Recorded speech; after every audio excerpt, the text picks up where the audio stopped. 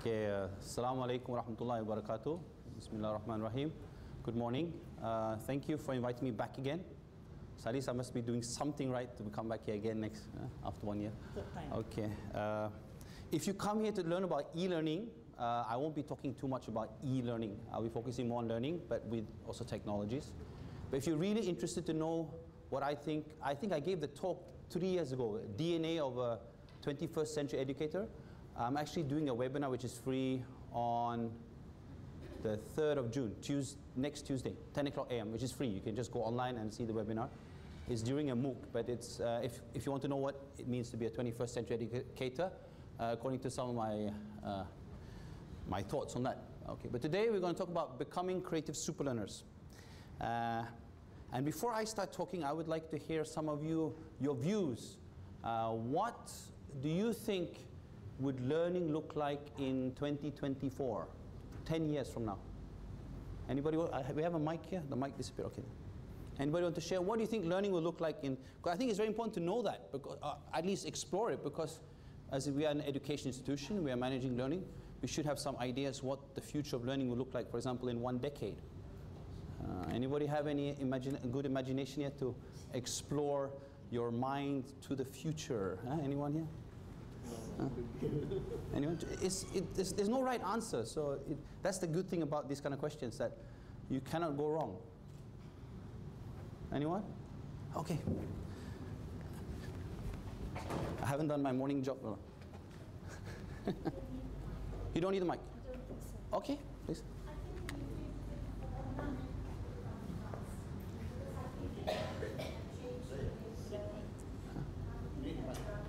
Oh, sorry. You need mic. Sorry.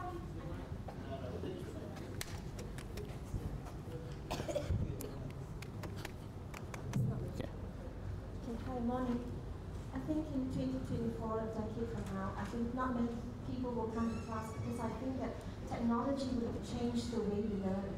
That's one thing. And then secondly, I think as educators, if we are not ahead of our students, what would be worse is that not many would come to class because they would find that from the net they can learn more than they can from our class. So it's always staying ahead and also thinking that, well, maybe not many would come to class.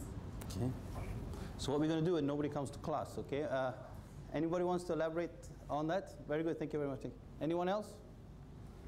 I'm sure you thought about the future, because I think USM have a master plan, at least for the next 5 years.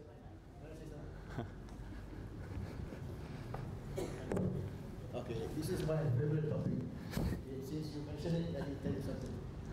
People always say technology will change the class. Technology will not change anything. It's the people who will change it. See, technology will, even now, there's so much technology, but our classroom will look very much different from when we go to technical school. We build a new school and still look the same like it was built 20 years ago. You know? So we should get this orientation right. Technology will not change anything. We are the one who will change anything using technology. Okay, so if you don't get this right, that's why we are still here. E-learning is 20 years old. Not 5 years old, e-learning is 20 years old. And we are still talking about e-learning like it was launched yesterday. You know, we've not seen any leaps and bounds. Okay, so if you want to experience an online session, I have one 10 o'clock. You can go to my blog, 10 a.m. on Tuesday. I'll have an online session which is during a MOOC actually. I'm sure you know what a MOOC is, right? So it's during a MOOC. I'm just invited speaking in a MOOC. So I'm not hailing the course. Luckily just one session, because I do not want to manage thousands of students. Okay. Anyone else? Or shall we move on? Okay. At least we had 2 explorations. Okay. So I just wanted to know. It's interesting. We don't know what the future will look like. I think you remember when the iPad came along. Remember the iPad came along? Nobody needed it, right? But now it's like even my 2-year-old or 4-year-old daughter, since she was 2 years old, can't live without it the whole day. So there are changes. But whether, as Prof. Roshan said, whether we are the one making the change, not the technology. Technology is just there. Okay. So here are some provocative future learning methods. You might laugh or you might find it funny. I don't know if you see my slides already, but if you have, it's already online on the slide share. So learn while sleeping. How many of you like to sleep? Some people have it. I remember I read in, I don't read manga, but I actually sometimes I look through manga And I saw some people have their hobby was sleeping. So if their hobby is sleeping, they can become very knowledgeable. Huh? But actually, do you know what this movie is, right? Have you seen this movie? Total Recall, right? So some people are actually predicting that there will be devices that you, because we already know from, is there any neuroscientist here? No neuroscientist here? Okay. Then I can tipu-tipu lah. No. No. They actually have done research on this, and they found out, when do we learn best? In what state do we learn best? Anyone?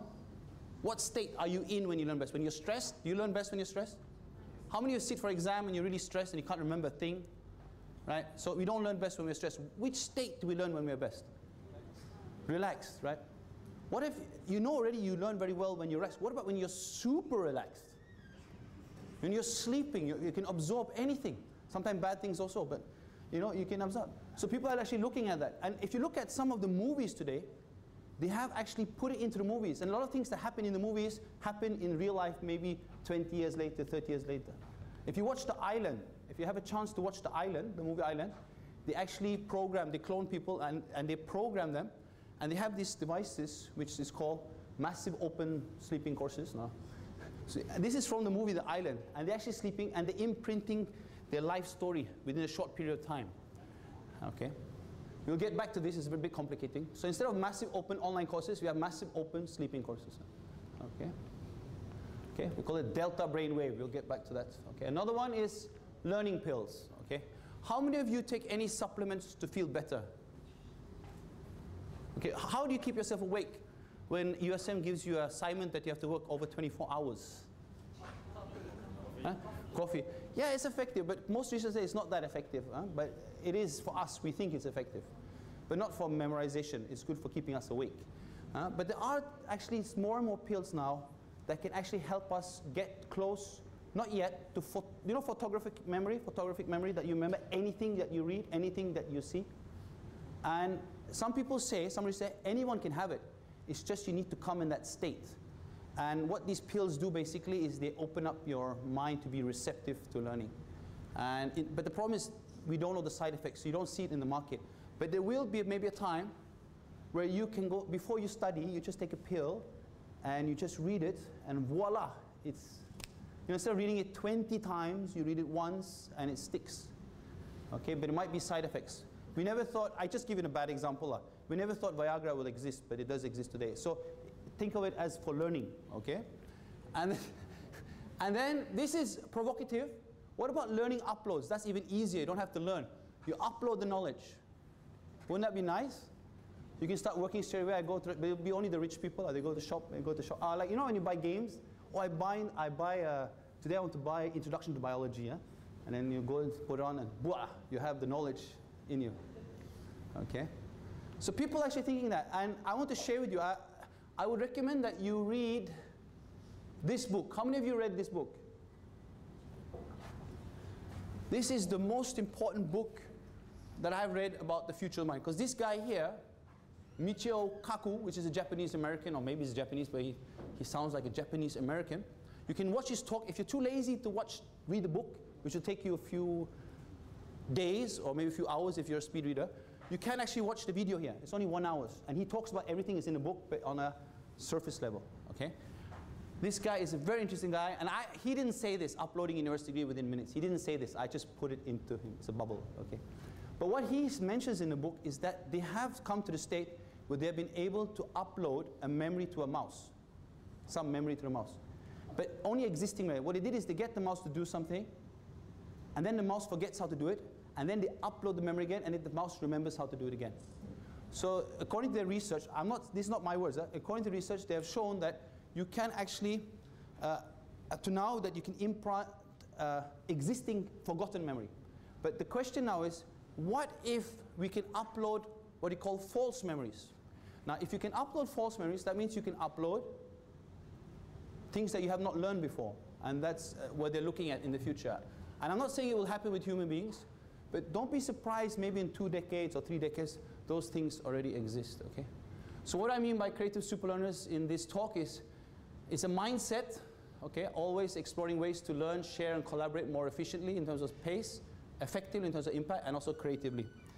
Now, I've actually been consciously trying to rewire my brain since last November. Okay, I'm not successful. I'm learning. This is a long process. But I had a lot of interest in it because I did it 10 decades ago.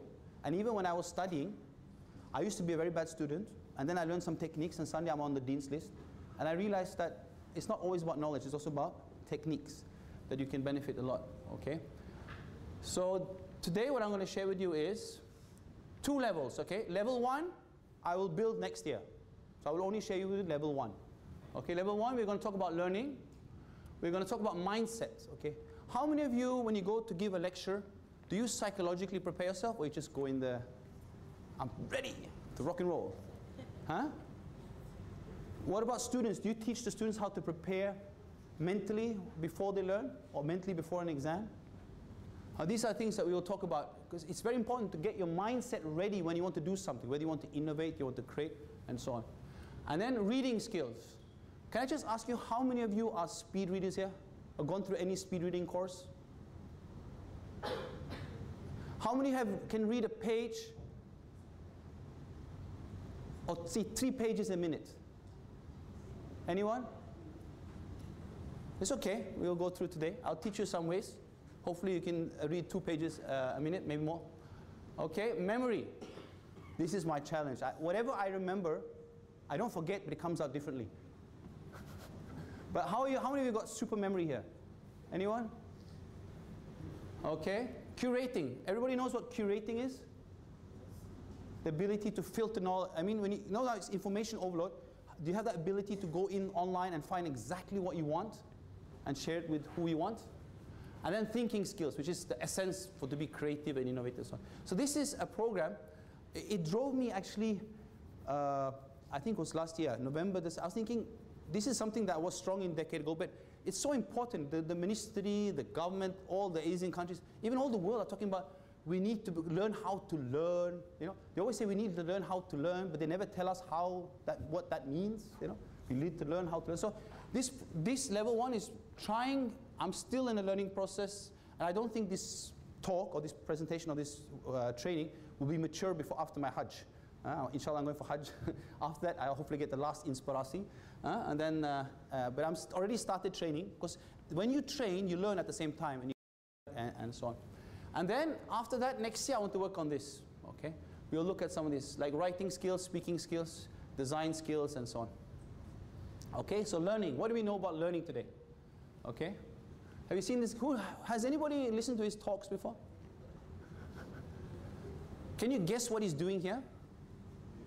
What is he doing here? Okay, who is his audience? Huh? Yeah, he has actually no face-to-face audience. This is how he dresses up when he does a webinar. Kurt Bong. Actually, you can go to his website. And I remember we invited him to give a webinar to IMU, and I remember he said something that stuck to mind. He said the 21st century is the learning century. And therefore, especially us, I mean educators, academics, we need to, not master, but we need to all the time master that art of sharing information, sharing knowledge, and sharing skills and competencies on. If we don't do that, more and more the public will actually run away from us. Because that's what it is about this century. It's about how to learn. And because there's so much, we're suffering from information overload. And I can show you some examples before I see Mahatma Gandhi. You've seen this one before? It's a nice statement. Live as if you were to die tomorrow. Learn as if you were to live forever. Okay? So, how does the brain learn? I showed this slide 3 years ago, so I don't know if anybody attended. So, the first thing we need to do is attention. Is this true or not? Huh? We don't pay attention to boring things. And when I usually bring that up with lecturers, they'll say to me, I'm not paid, I think I told this before, I'm not paid to entertain. And I tell them, you're also not paid to be boring. So you have to find that middle way to engage the students. Okay? So attention is very important. This is according to John Medina. He has done brain research and so on. Okay? So I hope you will stay back after after the tea break. After tea break, we will do some exercise to stimulate the brain with juggling. I will only do it after tea break, because at least make you more interested to come back, okay, after tea break. But what time do you want to have the tea break? Now. Otherwise, okay, what time? Roughly 10, 10:15? Yeah. 10 o'clock, eh? 10 o'clock, okay. So we'll only do the juggling after the tea break. And I hope you come back. I was thinking about showing now. If I show now, then maybe you don't come back. So, okay. Wiring, okay? We are all, every brain is wired differently. Therefore, we have to find ways to engage. If I give an example, I'm sure you experienced this. You taught one semester and you felt like the best teacher in the world, right? And then the next semester comes along, you get another group of students, and suddenly you feel like the worst teacher in the world. So it's very important to adjust to that, okay? And then comes the gender. Male and female brains are different. Okay, I'm not an expert in this. I don't want to go into this topic. It's a very sensitive topic. Okay? But I just want to ask the brothers here, or the men, how many times have you won an argument with your spouse or wife or girlfriend? Have you ever won an argument with them? You have? Tell me your secret. No. Have you noticed when you argue with this is actually, when you argue with the lady, she will remember everything, even beyond the discussion. And you say, why did I bring up this discussion? Because she's going to go on. But the thing is, men can't remember anything. And when the discussion starts, I say, how to go fishing now? And is it very weird? It's a common thing that ladies are very good when it comes to situations. They remember so much.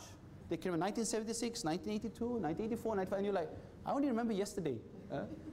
And one of the things which is very powerful with memory is emotion. So if you get emotion involved, you're more likely to remember it. And usually women, when you have a discussion, they get emotion involved. Men only when it's brothers fighting against each other, then but when it comes to women, they pull back. And then they start thinking about how to get out. So they're not even thinking about discussion, they're just thinking how to get out. But the women is like, I'm going to attack, attack, attack. So it's quite interesting with gender. But this is, you can read the book. I don't want to go into it, but it's very interesting. He doesn't bring out the arguments thing. I heard this from another lecture. A marriage counselor, by the way. A professional marriage counselor. He told me. It's actually a YouTube video, but maybe if you ask me, I'll share it. It's very funny. Okay, memory. This is very important. Repeat to remember. Now this is the biggest problem that I found when I did university education in, not only Malaysia, I mean when I did college in Norway, is that we have to cover so much during the semester, right? I did instructional, design, system design. We had to cover 17 chapters in 14 weeks. And the lecturer had no time even to present. It was so short time. She would say, oh, read this at home. Read this at home. Read this at home. Now, the thing that they found out about learning is that you need to repeat.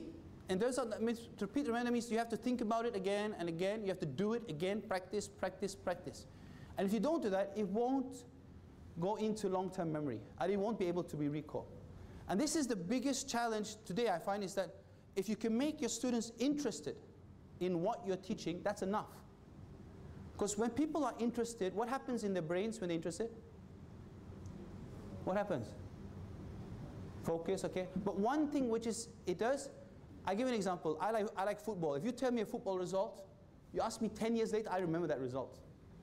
You know, but if it's something I'm not interested in, I can't remember. And the reason is, it's a very common sense, is that when you're interested in something, your brain is continuously thinking about it.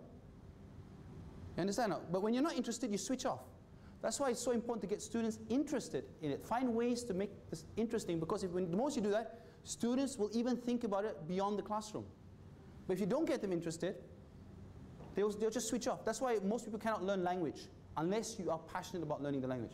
Because the moment you're passionate about language, you go beyond the classroom. You go thinking about how to say this, what to do that, you know. If you don't go to that level, you won't get, it won't be, unless you got special memory of it, it won't, you know, it won't stick, okay? Okay, stimulate more senses. It's important to stimulate more senses. But the most important sense is vision. And it's very important, visualization. I've checked, because I'm studying the brain, neuroscience, and I've studied some of the top world champions in memory. And all of them use visualization of words or items or anything to memorize stuff. Visualization. So if you don't do visualization, because words don't stick in our brain. You notice that? If you just read a word without thinking, visualizing it, it just disappears from memory. But the moment you start visualizing, you see pictures in your head. And that's what the super champions in memory, what they do is, they see something and they create a story with it, they exaggerate and they build in memory. So vision is very powerful, okay? Stress. Stress brains don't learn the same way. Stress.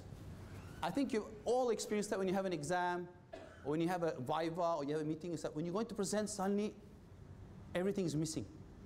And then after the exam or presentation, suddenly everything comes back. Ooh, ooh, ooh, ooh, ooh. And that's because of stress. Stress brains like that. And I don't want to quote, but some people say that your brain actually shrinks a bit when you're stressed over a long period of time. Not used, you know the difference between eustress and de-stress? Eustress is like, you know when you want to do bungee jumping? It's exciting, but you're stressed, but it's exciting. That's eustress, exciting stress. So it's healthy for the body. But when you're distressed, when you're really stressed over a longer period of time, it's not healthy. And it damages your brain and you get a lot of toxic. So it's important to find ways to chill. And are we doing that in our education system? You know, I know like in Singapore, even I was staying there, there was one that jumped off the building, you know, because of stress and pressure and so on. So we have to look at how do we work that. Sleep well, think well, okay. Exercise boosts brain power, nothing more. Exploration, we are powerful natural explorers. That's why we must make education more explorative than instead of just information, just giving information just like that, okay? So here, based on this, people have looked in terms of how can we design learning so it stimulates the full brain, okay? So one of the things is you need to, according to this lady and her, Marielle, Mr. Hardiman, okay, emotional climate, that means that you need to warm up the audience, okay? I was planning to warm you up today with using poll everywhere, but we don't have internet access. So I had to do it by the mic, which is okay. Okay, we need to warm them up. It's not enough just to come to class and, you know, just start. You need to warm them up. Okay, has any one of you been an athlete here? If you don't warm up in your sport field, I used to play football in Norway. It used to be -5, -6. And you can imagine if you go and play football without warming up. Your legs might break off or something, but it's so cold, so you have to warm up for 20, 30 minutes. I know in Malaysia it's hot, you still have to warm up, you get injured. And the same thing goes for when you want to learn. Tinder's on. Okay, later, okay, thanks. Okay, so you need to have warm up. Another one is the physical environment. I think Prof. Rozan has a lot of slides on how the physical environment changes the way we learn. For example, this environment here, is this conducive for group work? This hall? It's made for presenter.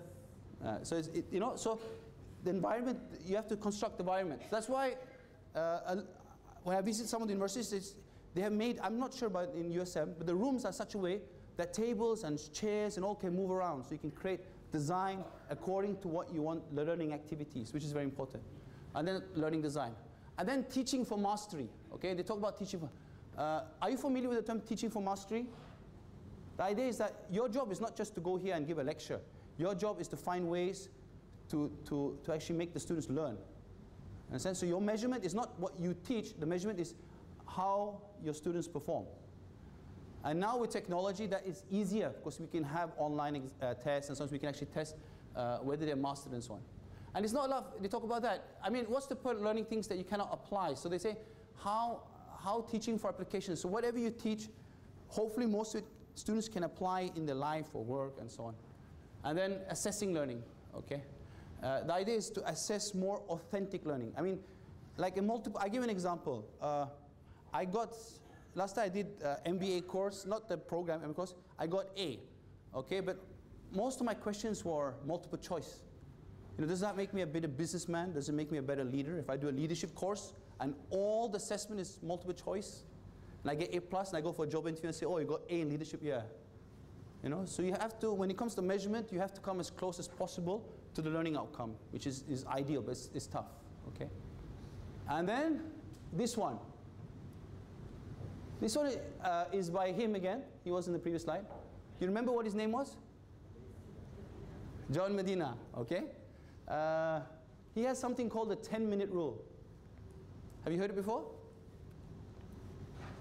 Okay, I'll ask you an honest question. How long does it take before some of your students start falling asleep?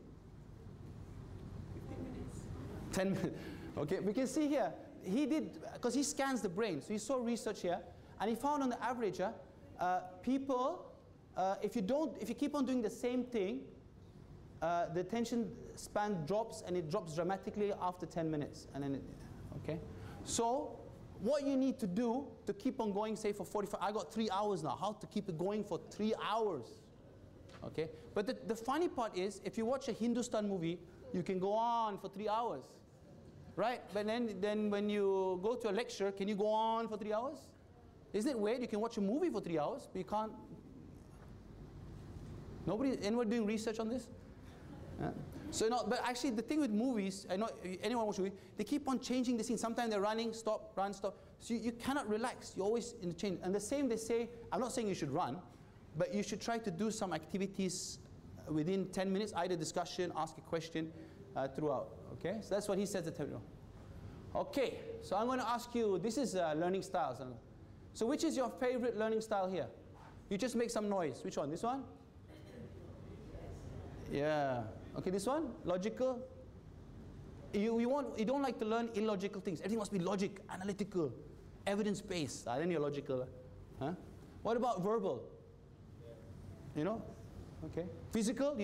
You have to do something physical, or otherwise you fall asleep. I'm one of those guys. Actually, if I sit in the chair too long, my wife gets angry with me. Sometimes we go to cinema, I say, she's laughing, and suddenly she looks at the I need to be more active, okay? And then you have oral, and then I put social media and games, okay? And research shows that each learning style uses different parts of the brain. By involving more of the brain during learning, we remember more what we learn, okay? But I want to ask you something. This is very important. Because I worked with a student that did a PhD on how to tailor the learning style to the learning preference.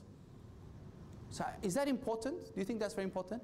To tailor the learning style to the learning preference. Is that very important? Is it important? So if I like to learn games, so you should build your learning activities content towards games? Huh? Is that good? When you're in a classroom. It's difficult. So how do you do that? You do multi-presentation. Okay. I've struggled with this because if you tailor the learning to the preferred learning style, what do? The student is more motivated, right? And probably will learn more. But the only problem with this, if you do that all the time, the student will become very strong in this learning style, but will be probably weak in all the other learning styles. The problem is when the student goes to work, say that you taught him only through games. I learned the whole master program through games. But when he starts working, he needs to know this, learn through these modes, and he doesn't know how to do it well. So, yes, learning styles are important, we should do it, but we should also take into consideration that you need to learn all the learning styles. And I learned this when I used to play football. I know, are you familiar with Barcelona? Football club, Barcelona. Have you noticed they produce always good players? You know? And also, if you go back to Ajax, they produce good players. Why do they produce good players? Holistic players. The reason is they, as far as I know, they have a matrix, actually. They don't share with you, but they have a matrix that actually, I think most good football clubs will have that. They have a list of skills that you need to learn, and they follow it up every year, like a rubric. So you have like, kick with your left leg, kick with your right leg, can header, can juggle, the full list, and they give you grading after. So you keep on improving all the skills. And I think that's also important for learning style. Although we want to motivate, we have to make sure that the students have good learning skills, whatever learning style it is. Okay, so that's also very important based on what I've discovered. Because it'll be sad. I give you an example. The two things that comes about again is, one is most students, not most, I wouldn't say most, many students don't have good presentation skills or speaking skills or critical thinking skills. When they go for an interview, they ask them some other questions and they go like, And what is the reason for that? Is there any reason? Can you share why is this happening? That the employees are complaining that the students, they might be wrong, but I'm just saying, they're saying that, some Malaysian students, they don't have good communication skills, they don't have good collaboration skills, they don't have good speaking skills, they don't have good thinking skills. Practice. So that's why I say it's very important to, if you can, find ways to put that in the curriculum. Because actually those things are not so difficult to train. I give you an example. Speaking skills are very easy to train. If you go to the, I never participated, but they have things already like Toastmasters and so on. I went through Toastmasters, and I saw with my own eyes some students, when they came into Toastmasters, if you put them on stage, they'll faint. But by 6 months, they're pretty good speakers. I mean, they're not world class, but they're good speakers. So you only need about 6 to 1 month to 1 year to become that. That's why it's very important that I call that the hidden curriculum. That in whatever program they should have, when they graduate, they should be able to speak, they should be able to write well, they should be able to think well, because they represent your university. I'm not saying they're bad, I'm not saying that. I'm just saying these are critical skills, and how do you put that in the curriculum? Often referred to as the hidden curriculum. And this is actually, have you seen this diagram before? Is it true? There will be a dispute on that. Okay, so a lot of dispute. That's why I hide this one. I hide the numbers. I hide the numbers. Do you agree in this or not? Yes.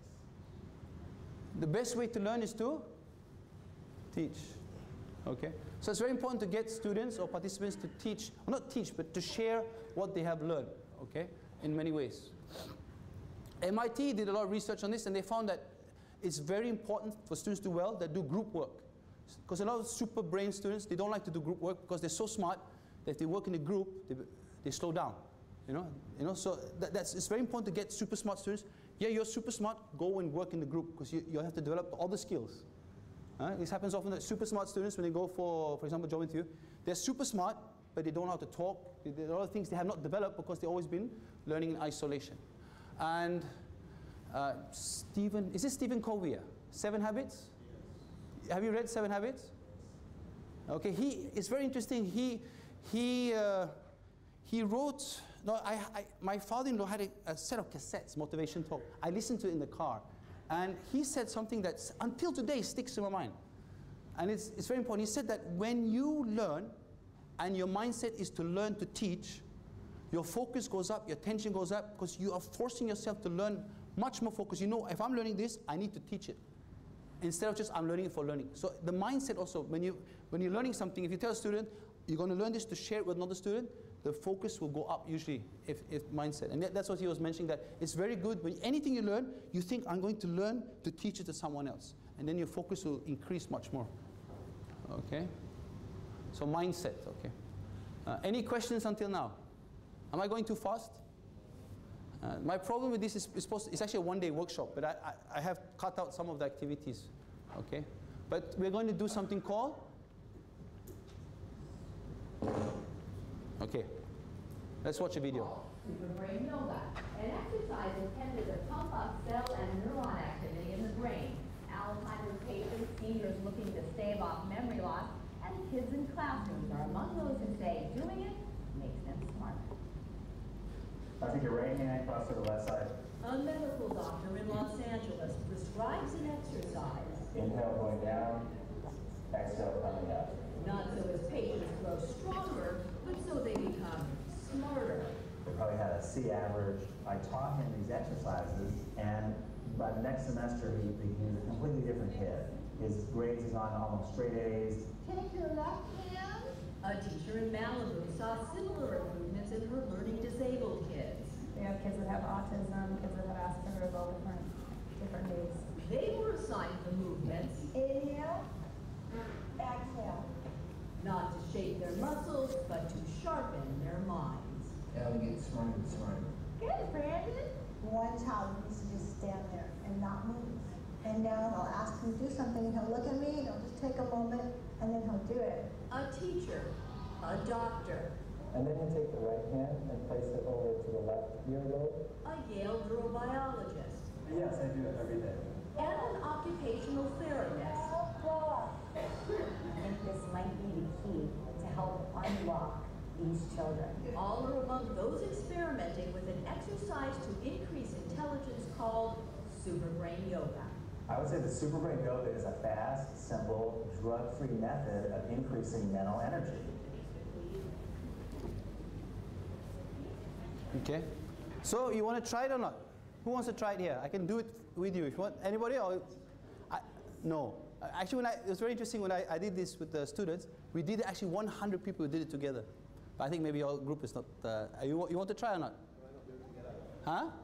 Oh, okay. But anyway, if you want, I can teach you, because I've tried it out. I haven't stopped doing it. I started in November. I've done it continuously in the morning. You know, just before I go to office, just do. You know, so it's actually very nice. And they didn't mention here, but actually I read a bit of research on it, is that what it does is it activates your hemispheres much more than people that don't do it. So you activate the brain. It sounds great, and you can guess where it comes from. Where do you think it comes from? Huh? It comes from India. Okay, you can see there they do it in the beginning of the school. You see that? In the morning they start this activity. And then it came to Malaysia. What happened to Malaysia? Only for students that were punished. And that's why they became so successful later in life. Huh? But it's actually a very good exercise. You should try it. If you have knee problem, no. Okay? And because I read about, if you have, this is for ladies, if you have menstruation, don't do it. You should only do it non-menstruating period. Okay? But you should try it. But I have an alternative. Okay? Is this one. This is also from yoga. It's a very popular one. Is alternate nostril breathing to activate your whole brain. Okay. Why is this oxygen so important for the brain? Anyone want to share? Why is oxygen so important for the brain? Okay. How big is your brain compared to your body size? 2%, right? 2%. How many percent oxygen does it consume of your oxygen coming in? Anyone? 20%, yeah, 20%. It consumes a lot, and you need a lot. And what happens when you're working? I had this problem last time when I work. When I think hard, I forget to breathe. You know, you're thinking, I mean, you breathe, but you're closing your mouth, you're not inhaling properly. And then sometimes at the end of the day, you get headache. How many of you get a bit headache after working the whole day? Only a few. But one of the reasons you're not getting enough oxygen to your brain. And I was looking there, if you look at some of these videos, actually, if you want to do it, you can actually, what you do is you start with your, this one you start with your right, inhale, and then, and you do it a bit longer, breathe in, 3 to 5 minutes. Try it out. I mean, I know these are new things for you, but this is actually again from yoga, but see these people, very interesting, the Americans, they have brought it to US, and what they do when they do it, they scan the brain. And they see the activity in the brain after doing it, and they find it is helpful. Especially the super brain yoga. Okay? Okay? So this is brain waves, okay? Are you familiar with brain waves? Okay, this guy here, have you seen him before? Which movie? Okay, now that's not the question. That's easy. Which state is he in? He's in which of these states? Huh? Beta? Beta? How many? Can you just raise your hand? Beta? Raise your hand. Beta? Beta? Come on. Okay, what about gamma? Gamma. Oh, this is like 50-50 lah. The rest definitely not lah. Relax. He doesn't look very relaxed. Actually, I think I didn't ask him. But usually people, when they're at that state that they're innovating and they're totally engrossed in it, they're in gamma state, active thought. They're totally engrossed. And that's one of the, I don't know if you experienced it. Have any of you experienced that you have, maybe you're doing your research and suddenly the idea comes to you and you cannot sleep for 2 to 3 days, you must write it out. That's the state of gamma. And that's the most effective in terms of innovating and so on. Okay? But in terms of consuming knowledge, which state is the best? Consuming, I mean that you want to just grasp as much information as possible and store it and then be able to recall it. Alpha. Okay, alpha. Okay? But if you go to Google, you can actually Google and you can Google for theta waves for learning or theta waves learning. You actually can download, or not download, you can view on YouTube music supposed to stimulate you into theta. And alpha. But those two both, alpha and theta, is a relaxed mode, and they seem to be, you're better to consume information and understand and so on in the relaxed mode. But I think if we can do this one, delta, which is learn while sleeping, could be very powerful. I'll give you an example. How many of you have dreams? Sometimes the dreams are so real, right? And the memory is fantastic. You know, so that's why you want to get into that state. If you can have, wouldn't it be nice, you go to sleep, you wake up, you can speak French? You know, especially if I'm say I'm the Prime Minister, President Najib, I'm going to visit China, he's in China, right? I go to sleep, I listen, I just close my eyes, and then come back, I can speak Chinese. Or Mandarin, or whoa. But you don't, then you copyright the technology, you don't share with them like this. So every country goes, he speaks their language, at least a few sentences, right? Okay, so this is very important. And which state are we mostly in? Beta. And this is the problem. When we want to learn stuff, we are mostly in beta. So, you know, how many of you have read a page and then ask yourself, what did I actually read? Have you experienced that? Or you are so sleepy, that's even worse. When you're so sleepy, you spend 1 whole hour on that page. And you haven't moved. Only you have moved, not the page. You have experienced that? Because you said, I want to finish this page. I've had that problem. I want to finish this page, and the page in the book is on my face, but I'm still going after it. That's when you should do what? What should you do at that state? Huh? Yeah, power nap. Take a power nap. You know, that's why, but your boss might get angry. Actually, they should do that. You know, in China, I think it's China, some school, Japan also, they sleep 20 sleep for 20 minutes. Power nap is very good. Even NASA did research on that, and they found that they were more productive if they had that power nap. Many top athletes in the world, they will actually go to hypnosis or self-hypnosis, relax for 5 to 10 minutes, 1 hour or 2 hours before the game, so they're totally energized. Okay, so maybe you should have after lunch power nap. Even the sunnah in Islam, you should have. Is it before Dhuhr, right?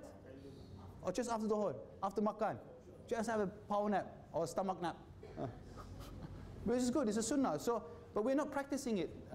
Okay, it's not natural. Actually, if you look through history, I was reading about history of sleeping. If you go and you can go here, this idea of sleeping the whole night and not sleeping today, it really started because of industrial revolution. Because they want you to work. You know, they don't want you to sleep. The machine is running, so you better work the whole day. And we have kept it up, and it's fast. Because how many of you get sleepy after lunch? And you don't take that nap, and end up the rest of the day is very productive. Especially if you have what's your favorite lunch meal? Brani, eh? Brani is the worst. You eat brani before Friday prayers. The khutbah goes on, and I'm seriously, when you go to khutbah, at least 50% are just having that power nap. And they realize they're so productive. Actually, Fridays ended, they're so productive because nobody knows that they had the power nap, but they had that power nap. So maybe we should have more power naps. Huh? It's part of the program. Okay. Okay, I think we're going to stop now because we want to focus. So, because I think this, okay, so we will leave it from here, and then we'll come back. What time, huh? Huh? What time we come back? Oh, is it too early? Yeah, 10 more minutes. Oh, 10 minutes. Okay, I go on 10 more minutes, sir. Okay, I go on 10 minutes. Okay. So this is, everybody knows who this is. Okay, I just want to read out what he says because it's very interesting. Focusing is about saying no. Okay, he didn't say this about Facebook, okay, but I think this is a challenge for us today, and students, right? When you're working and you're really stressed out, the question is, should I work on this stuff or should I go on the social media and have a chat on WhatsApp? Maybe you guys are WhatsApp, have a chick, and then suddenly you end up like half an hour gone. Half an hour gone, oh, wait. So he says, people think focus means saying yes to the thing you've got to focus on. But that's not what it means at all. It means saying no to the 100 other good things that there are. You have to pick carefully. I'm actually as proud of the things we haven't done as the things I have done. Innovation is saying no to 1,000 things. Okay, it's a bit extreme. But you notice, when the iPhone came out, it revolutionized even mobile education. And you notice how many different phones did Apple launch? 1. At that time, Nokia was having like, I don't know how many, at that time it was like 20, 30, 40 different devices, right? So, yes, you can have multiple devices, but the reason, I think one of the reasons besides Steve Jobs is he managed to put all his best people into this one phone, while Nokia had to focus on all the different versions and so on. So there's no way they could keep up with innovation. And now you see most have followed the trend. Even Samsung now don't have that many different kind of phones. They focus on time. So it's very important to focus. Now, this is the last thing we're going to do. Maybe we can do this activity, because it's good to think before we eat. Okay? Have you seen this before? Albert Einstein's distraction index drill. If you go to any workshop on this super brain and blah, blah, if they don't have this, then you should be disappointed. But this is a technique. Some people say that he didn't invent this. Some people say he did. But one thing we know about Einstein is when he was thinking about an idea, he could focus for extremely long periods on that and not be distracted by anything. They call it, what do you call it? It's called not the distant professor. What is it called? The absent-minded professor. Okay? But in the sense that he could focus for long, he could even, according to the record, he could focus for 42 minutes without any distraction, just on the idea. And according to the story, he came up with this tool. They call it, now they call it Albert Einstein Distraction Index Drill, a method to empower you to focus and concentrate. So, do you have problems with focus? You're okay? Huh? Your students? Are they very focused? Okay. So let's do this test. Can we do this test? Do you have anything to read with? Anything to read? A book, your handphone, email? Huh? Okay, so basically this method is like this, okay? You don't have to use these words, right? I won't be distracted by that anymore on a piece of paper. You don't have to, you can just say focus. Set a timer for 3 minutes and start to read a book, article. Just read something that you work. When you experience a distraction, just tick. Each time you're distracted, read, you don't have to read, just say focus, focus. Silent it to yourself, then start reading again. When the time goes off after 3 minutes, count the number of distractions. I'll give you an example. Say I'm reading an article, and suddenly I start thinking about my wife, or I start thinking about my kid. That's one distraction. I'm reading again. And then I say, what did he say on Facebook? Another distraction. And actually, then it's a kind of tool to check how not focused you are on, and how focused. The idea is to train your mind to be more focused. It's a very good tool. If you maybe you want to try it here, you go back to your office, you read anything, and you have just a tick, tick. So every time you're distracted, you tick, and then you're supposed to, because this is, actually if you look from hypnosis, it's self-hypnosis, that you're saying to yourself, I will not be distracted. So you learn how to focus. And I think because of all this social media and so on, we're not as good as focusing as previous generations. Maybe you still have that. But anyone that's got into social media, just TV, media, we're distracted all the time, and we cannot focus. But what we do know is most of the super creative, innovative people, they had that ability to go into a zone. They call it a zone, and they can just switch off and just get engrossed in whatever they're doing. And I think because of today, there's so much distractions, we need to train back our focus. And this is a very good tool. You can find here, if you go to the slides, which is available on SlideShare, it's available on my blog. You just click on this link, and you will go to an example of how to do this. It's a very good tool. And if you have any students that got problem focus, ask them to use this as a training tool. Because it's a really big problem. Even when you're talking to students sometime today, they're not even listening to you anymore. It's like, they're looking at you, but their mind is like, I got this problem on Facebook, and then, oh my God, somebody disfollowed me on Twitter. And so they need to learn how to focus again. And that's so important. If you want to do something exciting, you need to know how to focus. Okay? So we're going to stop there. I think I want to summarize the optimizing your mindset after the break. Okay, any questions while waiting? How sleepy are you? I should have a sleeping index. Actually, you know that they have that in schools now? They actually have, in US, some schools, the students have to wear a device on their head, and the teacher will have all the brain activity of all the students, and the moment the students dip off, they can see on the screen which students are dipping off.